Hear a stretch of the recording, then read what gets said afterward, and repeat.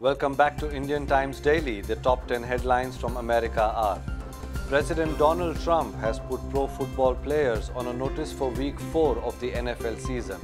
However, New Orleans Saints players, coaches and staff knelt before the start of the anthem at Sunday's first game in London but stood in unison once it began.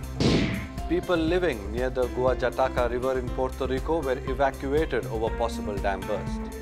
The dam has had a higher load than usual over Hurricane Maria directly hit the US territory 2 weeks ago and contributed to pressure on the dam. President Donald Trump believes that his Secretary of State was wasting his time trying to negotiate with North Korea. The US had established direct channels with the secretive Asian nation and was seeking to calm tension related to its defiant pursuit of a nuclear program. American lawmakers have been investigating whether Russian oil money is funding anti-oil protest movement in North America. A US House of Representatives committee has sent letters to online giants asking for data for any Russian purchases of anti-oil and anti-fracking ads. Actor Lin-Manuel Miranda has criticized President Donald Trump for his comments about poor leadership of Puerto Rican authorities.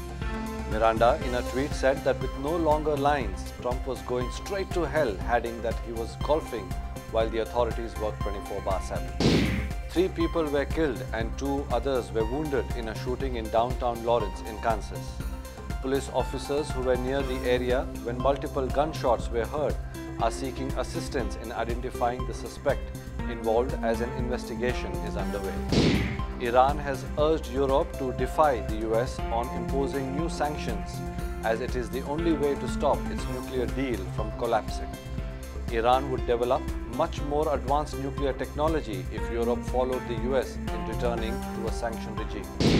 Uber's ousted CEO, Travis Kalanick, has appointed 2 members to the firm's board of directors for seats under his control. Kalanick said that he was appointing these seats now in light of a recent board proposal to restructure the board and alter the company's voting rights. Twitter users in some states of America have shared more polarizing political news and conspiratorial content during the 2016 presidential election. The findings, led by researchers from Oxford University, showed that the content presented faulty reasoning or misleading information to manipulate the readers. A solar event has sparked a global aurora at the Martian surface and caused the radiation level to double than the highest ever recorded, NASA scientists have found.